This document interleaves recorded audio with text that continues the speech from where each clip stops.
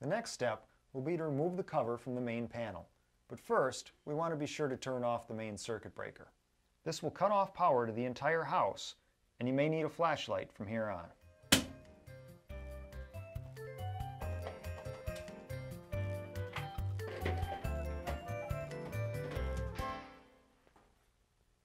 Please be aware that even though this panel is off, there is still live power at the top where the utility power comes in. Keep your hands away from these locations. To mount the transfer switch, we're first going to choose a 3/4 inch knockout in the main panel. The wires from the transfer switch can come into the main panel anywhere on the sides or bottom. I've chosen a bottom knockout location to make it easier to bring wires up either side in the main panel. Now we can assemble the conduit. We have either a straight or a right angle connector available for the panel end of the assembly. I'm going to use the right angle connector for my bottom knockout. The flexible conduit can be shortened with a hacksaw if you want. Just be sure to replace the plastic bushing before assembly.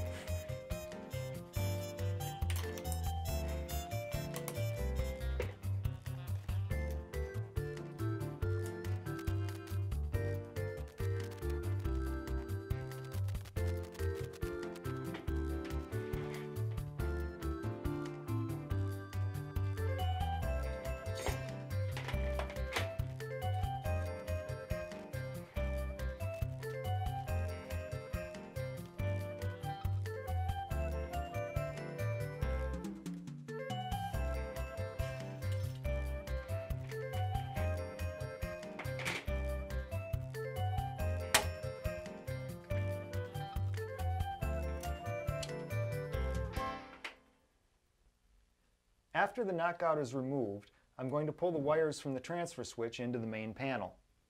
I've installed a temporary screw over here to hang the transfer switch while we do this. Put the conduit fitting into the opening and attach the nut.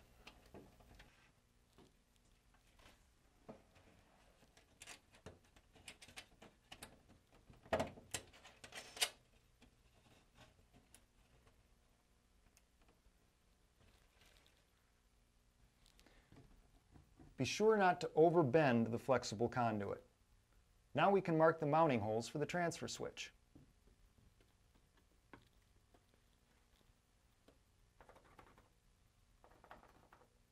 The bottom holes are inside the wiring compartment of the transfer switch. You'll need to remove the front panel first.